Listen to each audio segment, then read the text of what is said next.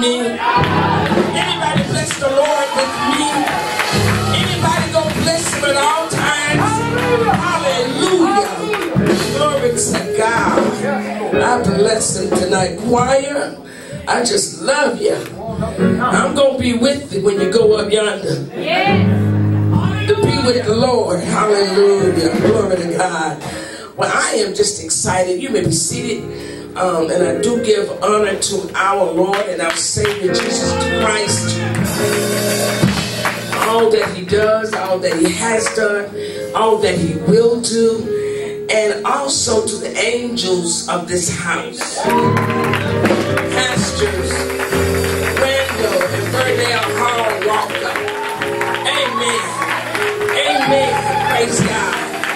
Praise God.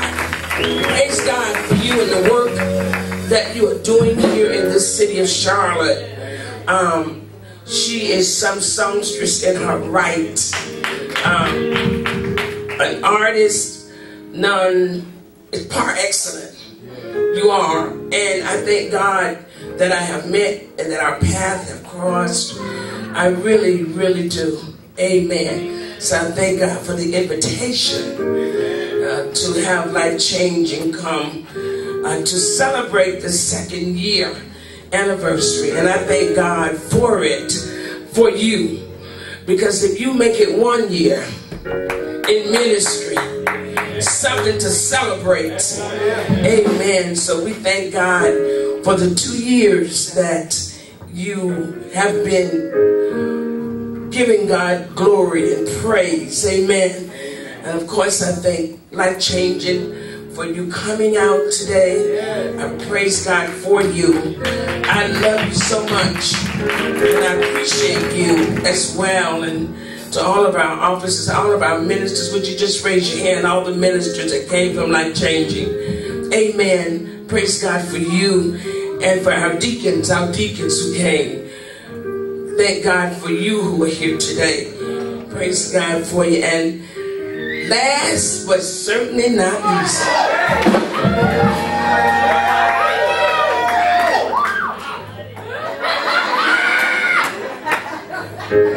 I've got my honey bun with me. A man that the Lord has given me as a gift. He is certainly a gift to me. He's a present, if you will. And I thank God for him. And I don't have to sit here and say it just to make it sound good. Because if you were in our home, you would see him treat me this way in my house, in my car, in the supermarket. Truly a man of God who I know loves me.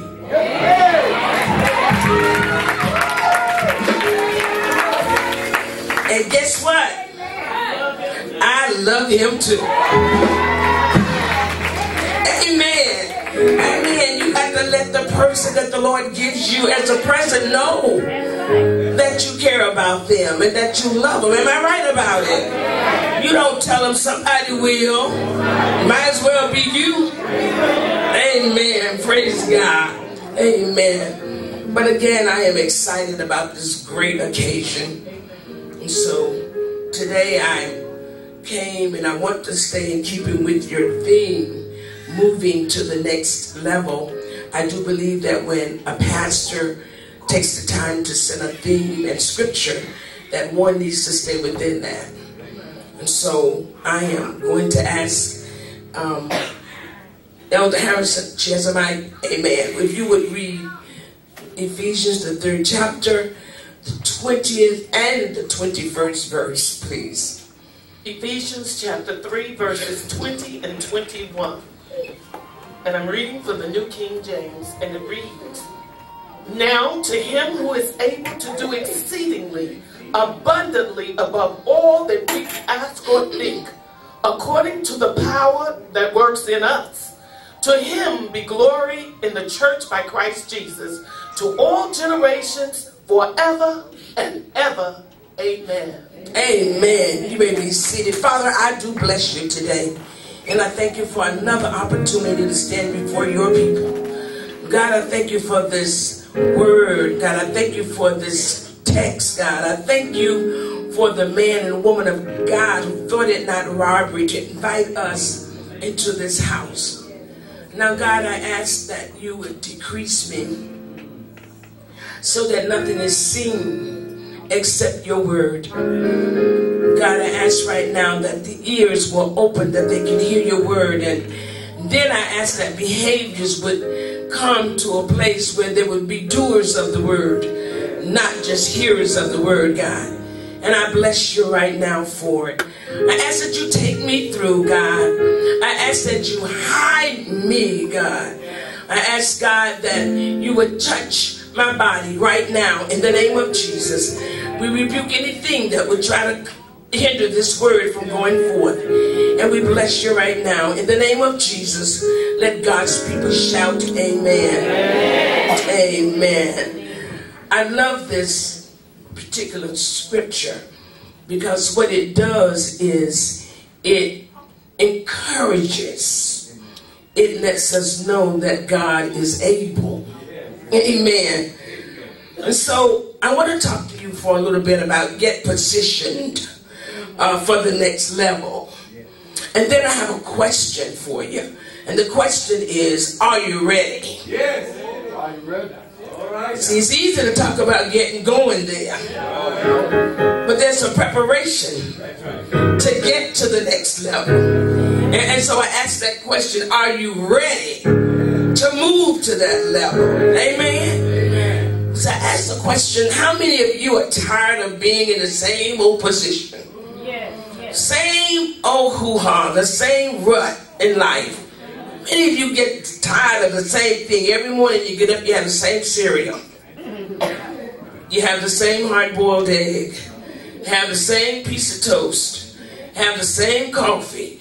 And then the next morning you do the same routine. And after a while you want to see something different. Amen? And so sometimes we just get tired of being in the same old position. But the only one that can make that change is you.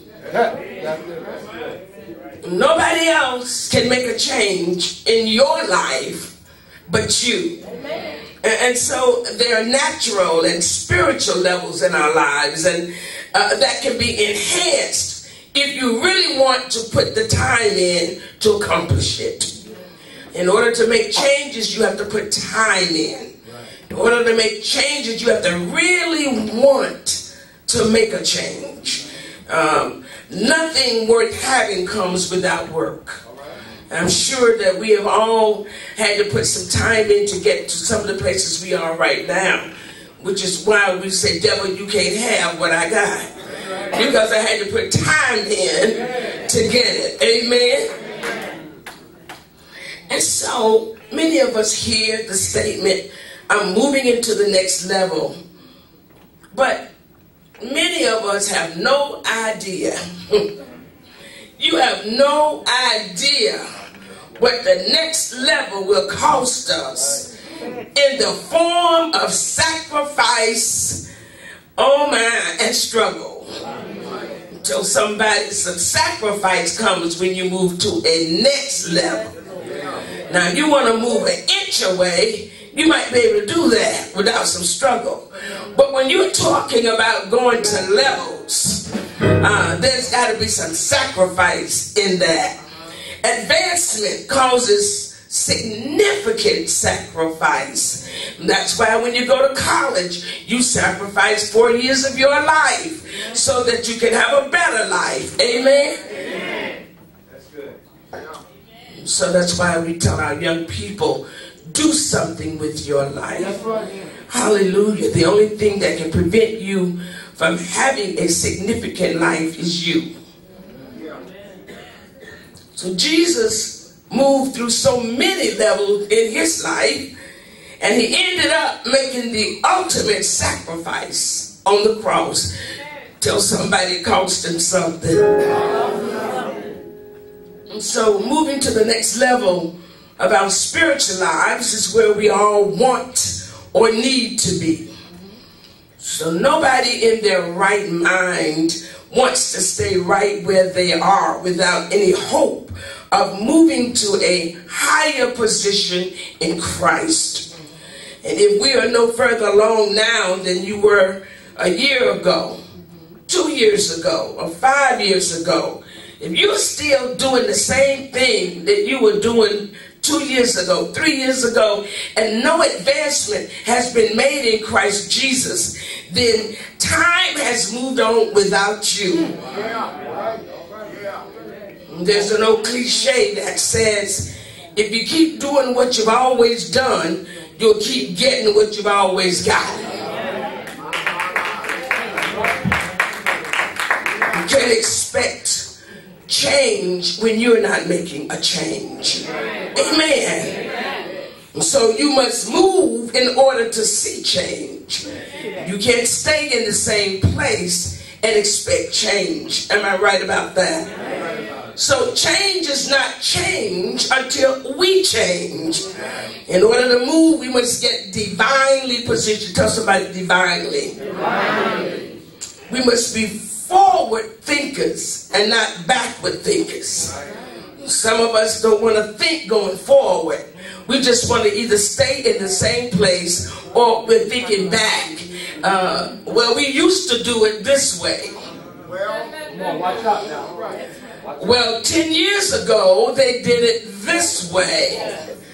Mama and them did it like this.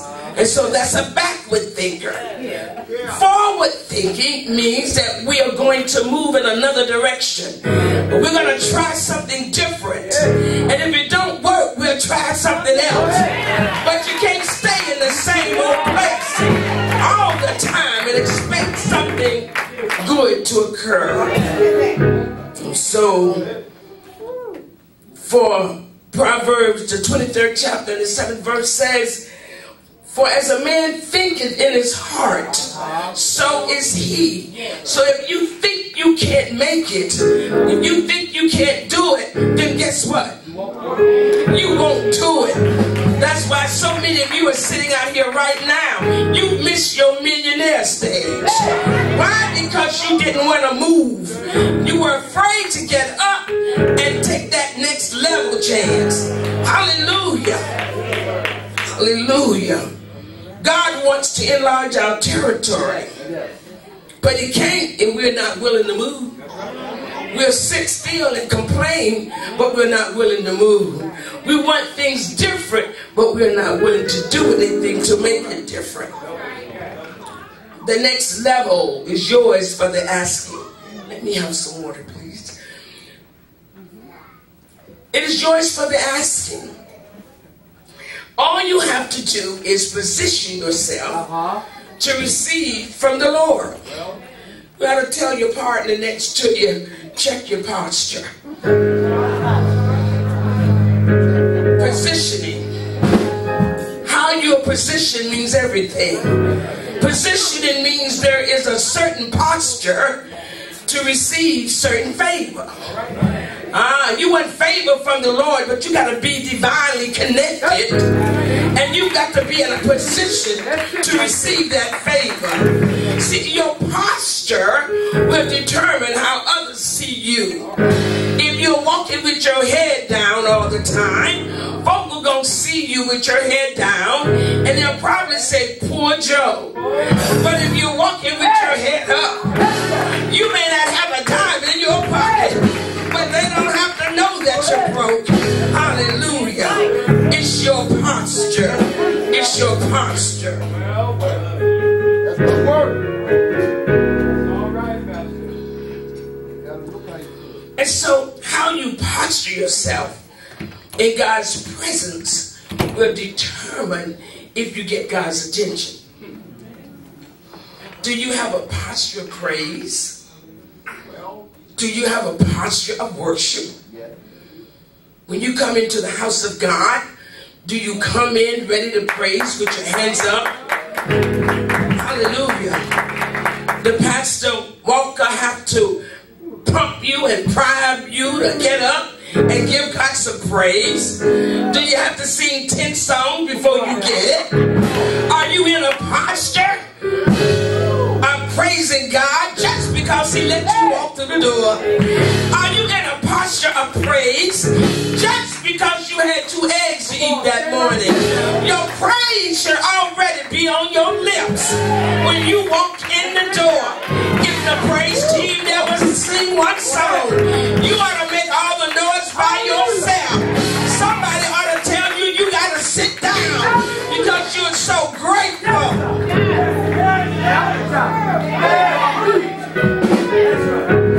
Are you in a posture of worship that when you just think of the goodness of Jesus, when you just think how he kept you all night long, when you just think how he let you get to church and your hoop didn't break down, when you think about his goodness, there ought to be a posture of worship. You ought to just wave your hand and say, Lord, I worship you just because of who you are. Y'all trying to make me preach. Hallelujah. I got a little challenge going on up here, but I believe God today because there's a word that you need to hear. Hallelujah. Glory to God. Glory. So here in our text, Paul has written an epistle to the Ephesians where he anchors his thoughts around the church of our Lord Jesus Christ. In this epistle, he noticed that the first 3 chapters deal with the beliefs and the doctrines surrounding the church, while in the 4th and through the 6th verses deal with the behavior and how to maintain our unity as a church. This is next level. 4 through 6 is next level. So in chapter number 3, verse 20, which is your text, Paul gives a doxology to the church, which is a prayer and expression of praise to God. And it says, now, meaning present, unto him, talking about our Savior, that is able, that's where you get your hope, to do exceeding, not just mediocre, but exceeding, abundantly. That means a whole bunch, above all that we can ask or think. Oh, don't you know your lips don't have enough to ask for what he can do? Your little mind cannot grasp what he can think about what God can do. Hallelujah. According to the power that worketh in us. So, McGuire, you're saying power that worketh in us. Well, so what is this power that is at work in us? You ought to feel real good about yourself. You got some power in you. Right now, you ought to just sit back and pull your chest back because there's some power working in you. You ought to point to yourself the power that worketh in me. Oh, this power, it is the power of the living God that raised Christ from the dead. And by that power, he is able to accomplish infinitely more than we might ask or think, because God is at work in the lives of his children, and we are his children. Tell somebody, he's at work in me. And so if we are his children of God, we need to exercise our faith, believing that he is able to do all things. You can't know this if you don't have faith. You've got to put some faith to work in order to get this power to work. You got it in you, baby. All you got to do is work it. Tell somebody, work it, work it, work it.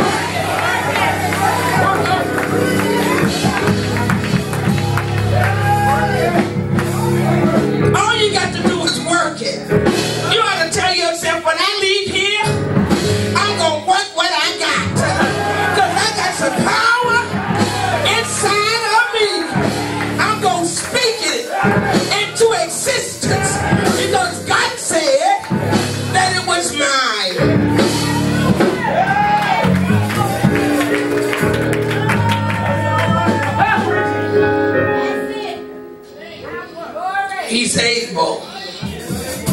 to do all things, not some, all things. He's able. Tell yourself he's able. Somebody came in here today in doubt, wondering whether or not God was going to open that door you asked him for. Well, let me tell you, he's able. Let me tell you, don't you leave here wondering whether or not he can do it. He is able. Hallelujah. And if he doesn't do it, it's because he didn't want to do it. And he's working it for your good. Hallelujah.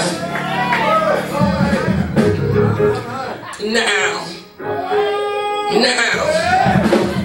with this in mind, I have two questions to ask you, freedom, worship, and life changing. Number one, are you really ready for the next level? Ready. Because in order to get to the next level, there must be some serious faith exercise. I don't mean some little faith. I'm talking about some serious faith. I'm talking about some faith that you know if it doesn't get done, only God can do this one. This is going to be God-sized. Serious faith. Hallelujah. Glory to God. One that if God don't do it, it won't get done. Oh, you better have some faith. You gotta have faith like the Hebrew boys who was about to be burned up in a furnace. You gotta have faith like Daniel, who was facing a hungry lion. You gotta tell somebody serious.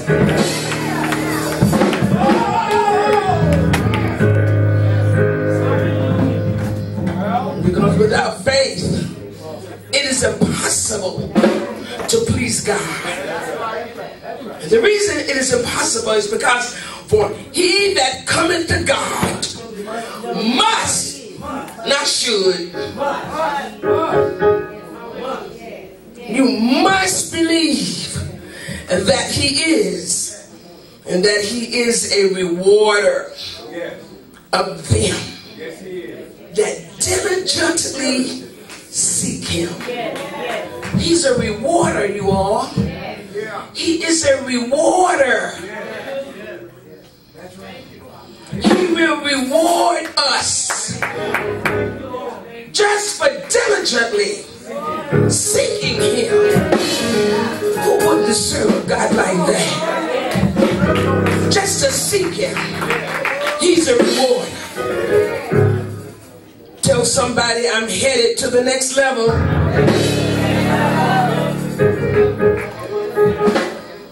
Question number 2 is,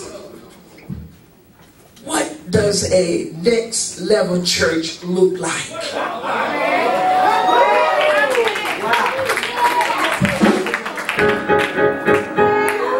We want to go to the next level. Well, we need to know what you're going to look like when you get there. Am I right about it? The next level church is going to offer us a great challenge. In essence, to suggest that there is a next implies that God is not through with us yet. So by freedom saying we're headed to the next level, that means you got a whole lot of good stuff ahead of you. That means he ain't through with you yet, brother. That means he's getting ready to take you somewhere. Hallelujah. And don't you stop moving. Hallelujah. You're going to be like you're on an elevator. Don't you get off till he tell you to get off. If it stops on the 13th floor and you're supposed to go to the 15th, don't you dare get off.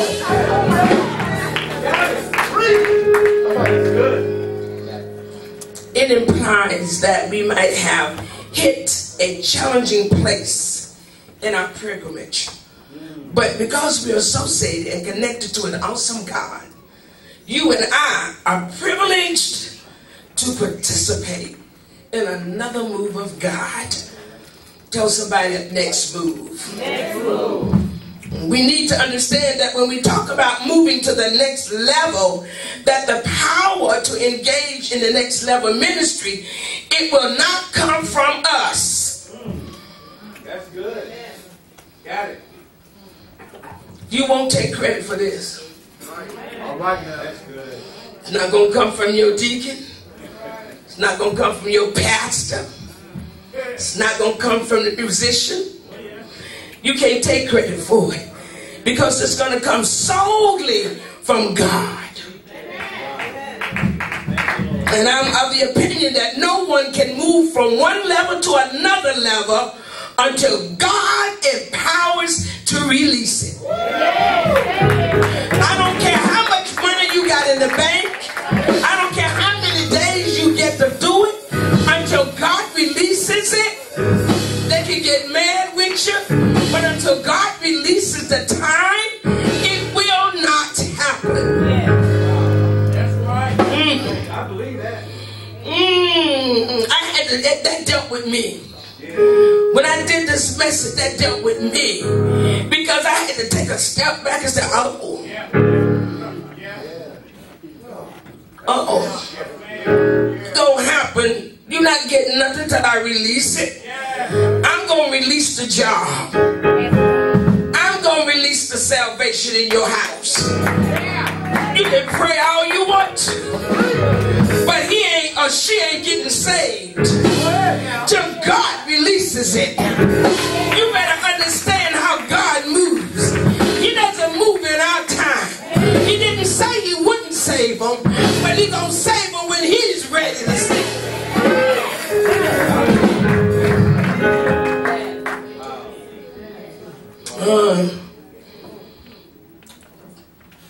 He empowers and then he releases. He empowers, then he releases. If you don't hear nothing else I said today, God empowers his people, then he releases. Why would he give you something and you can't handle it? He's going to empower us. This is why Paul says in our text, now unto him who is able to do exceeding abundantly above all that we ask or think, according to the power that worketh in us. So he empowers us so that the power can work through. So what does the next level church look like? It's a church that recognizes they have been chosen by God. Not every church has been chosen by God. No. Don't you fool yourself.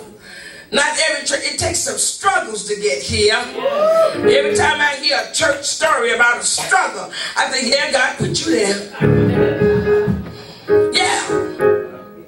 Struggle. Amen. Sometimes you have to struggle in this thing. But you are a chosen race. 1 Peter 2:9 says, but you are a chosen race. You are a royal priesthood. We're talking about what the next level church looks like. You are a holy nation. You are peculiar people. Folk don't understand you. They're not supposed to be able to relate to everything you do. Because you are peculiar people. You don't sit in the break room at work and talk about the dirty jokes. You get up and leave. You are a peculiar people to the world. Oh, that you should show forth the praises of him who has called you out of darkness into the marvelous light. See, when God calls you out of darkness, you are happy about that thing. And you'll stop somebody on the corner to tell them how good God's been.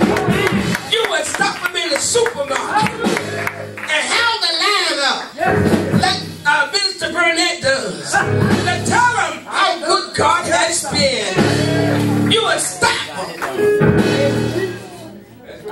post office.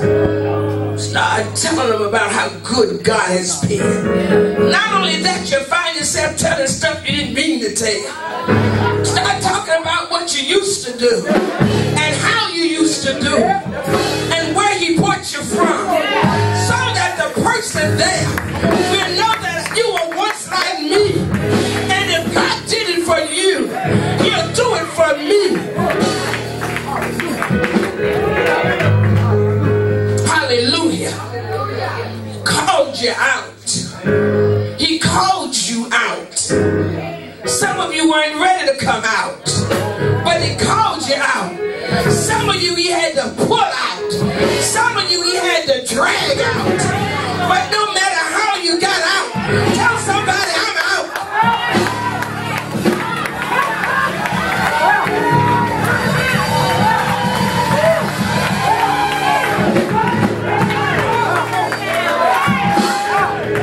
Tell somebody again, I'm out. You don't understand how important that is for you to be out.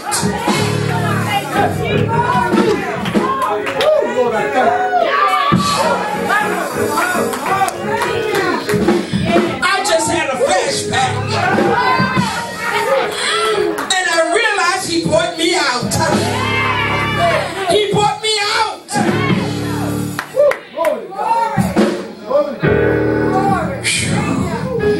Tell the person sitting near you, you don't know that story.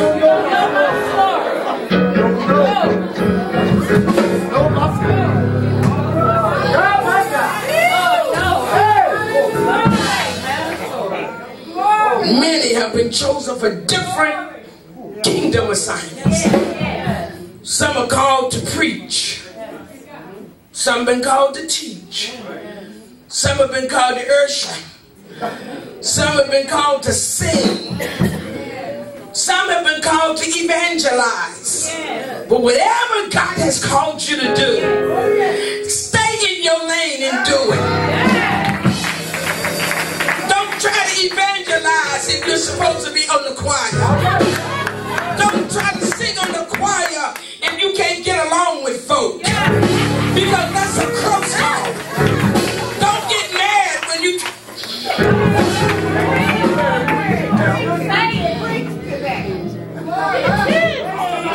Some folk have been called to greet people. Not everybody can greet folk. Some folk you don't need to put on the door. Some folk you need to let them just sit down somewhere, because they'll run the folk away. I'm talking about a next level church. What it looks like. On the door should be a smile. On the door should be a hug. On the door somebody should be helpful. Hallelujah. Glory to God. But I don't know what you've been chosen to do, but whatever you were chosen to do, you ought to just do it so God gets some glory. You ought to evaluate yourself and find out if what you are doing is God getting glory from. And if all the person is doing in that church, you notice not in here, that's not in here. If all they're doing is spreading gossip, malicious rumors, God's not getting any glory from that. But that other brother is. He's getting the glory. Hallelujah. And so the Lord called us. He commissioned us to go into all the world and preach the gospel to the whole creation. The NIV says, go and make disciples. Ooh. Ask your neighbor, did she say disciples?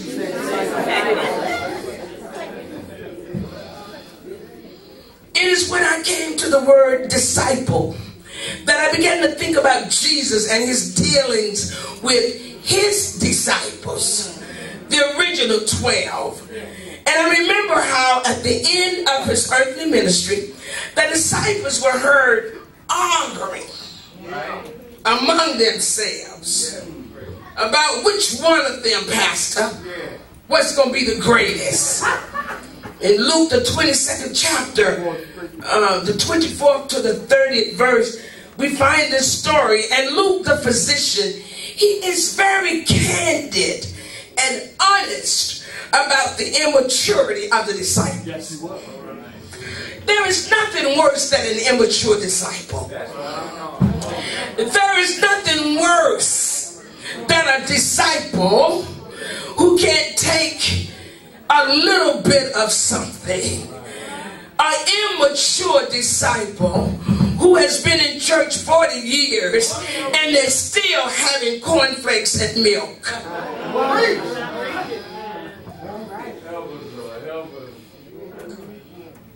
Disciples were arguing. But listen, look at this. This argument, this conversation that they're having, it came on the heels of a wonderful spiritual experience. The Passover. It was a meal which Jesus himself had conducted.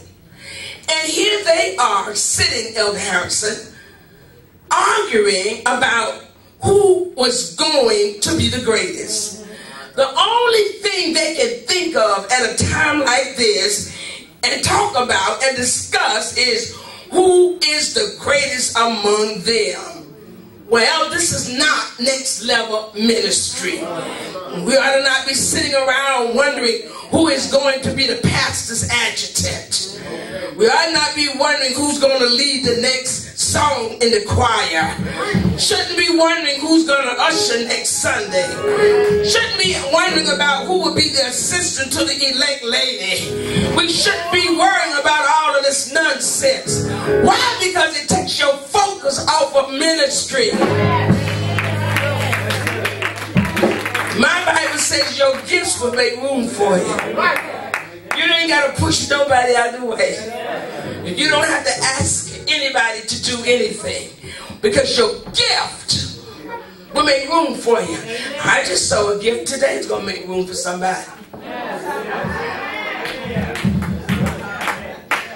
I didn't even know they had the gift. But now that I see a gift, it's going to make room for them.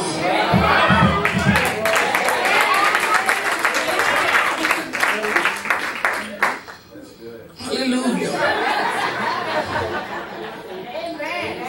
So I'm almost done. After Jesus heard them arguing, listen to his response. He didn't say to them, stop it, you're sitting around arguing. He never said, come on, it's time to go to the next level. But this is what he said. He said, the kings of the Gentiles dominate them, and those who have authority over them are called benefactors. But it must not be like that, he said, among you.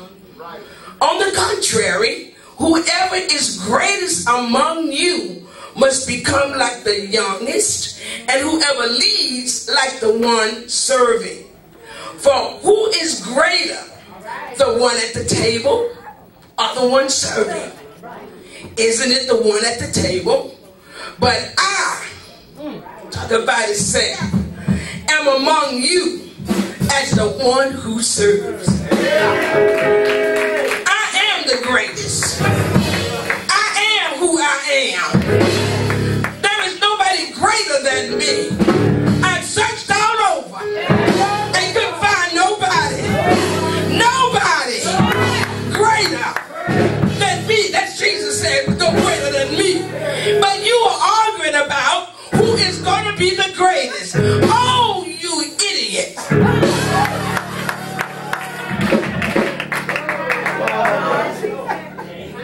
Nobody greater.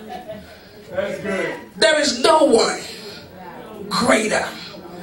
And the reason I use that adjective is because they walked with him. Yes, they were with him every day.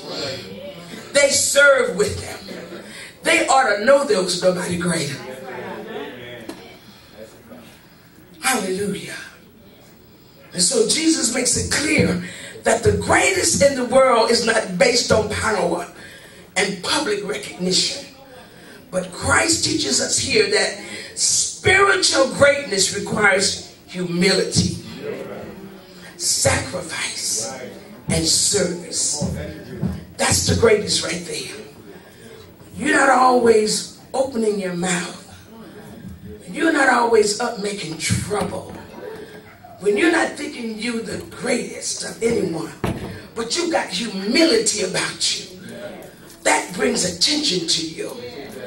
You know, it's good for some folk to try to wonder what makes you tick. You don't always have to show people all the time what you have. Sometimes folk either have to wonder what's going on with that over there. Humility. Humility. The Lord has certain expectations of us as it relates to the kingdom of God. And perhaps God is saying, I'm not satisfied with where you are right now. Maybe God is saying, I love this, that you are living beneath your privilege. Some of us are living beneath our privilege. We've got some privileges that has been made available to us by God, but we don't reach for them. We live beneath them. Why? Because we surely don't believe His word. Folks say they believe His word, but they really don't believe His word. We say we believe the word because it sounds good and it makes us look deep. But when it really comes down to believing His word, don't let a storm come. Don't let a storm come. You won't even exercise your privileges that you have. Living beneath your privileges. And as I end my message, I'll come back and preach when I've got a voice. I'll come back one day. But as I end my message, I urge you to strive for quality people care. This is your next level of ministry. Yes. Quality people care. The church is all about people. Quality people care. Not just shabby people care, but when people walk in the door, they ought to know that you're for real about wanting them to be there. Be a people-oriented ministry. Strive for excellence. Care about your church property. We have babies. In life changing, we definitely don't have all of the facilities that we like to have for our children. So when I hear their voices, it makes me happy because it lets me know that the church is growing. It lets me know when I hear a baby cry that there's life in the church. And so I don't get hung up about hearing a child cry. I can preach through any baby crying. I'm real good at doing that. But if we've got small children, don't allow them to color the chairs. Don't allow them to take a pen and tear up the furniture. That's good. That's next level ministry. We need to care about our church property. We ought to care that there's paper on the floor. Doesn't matter who picks it up. That's right. Just pick it up.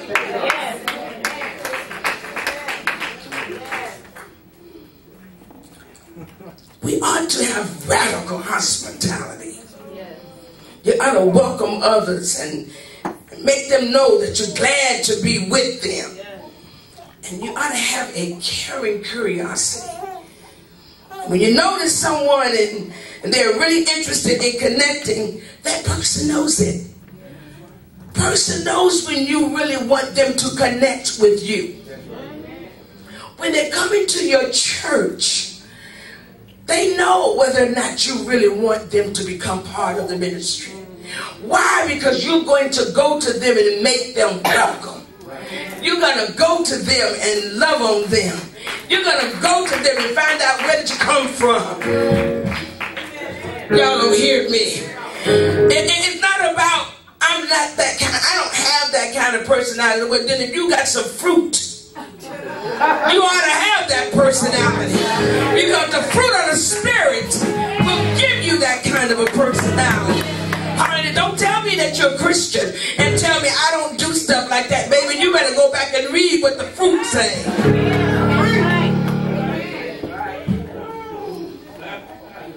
I hope I get to come back. When you notice, hallelujah, you got to be open to loving others, not looking down on them. Look past invisible differences and look past different attitudes and skin color and races. You got to look past all that stuff. That's radical hospitality. Jesus had radical hospitality. He had to respect a person. Folk were upset because he was sitting with the wine bibbers. But he sat with them and he laughed with them and he had conversation with them and they got to know him. And how will they get to know the God in you if you don't sit and talk to them? Oh, he sat with them and laughed with them. And look at this one here. He went to visit Zacchaeus. He was a notorious cheater. Oh, he would cheat the color off your skin. But Jesus went to visit with him on Zacchaeus. And when he went to see him, there was a miraculous change in him. Hallelujah. He had radical hospitality. Oh, when he went one night, the Bible said that he went to see Nicodemus one night. And he went to see this man who didn't want to admit that he knew him. But the Bible says he went at night. But he went anyway. But when he died, Nicodemus was right there. Hallelujah. Glory to God.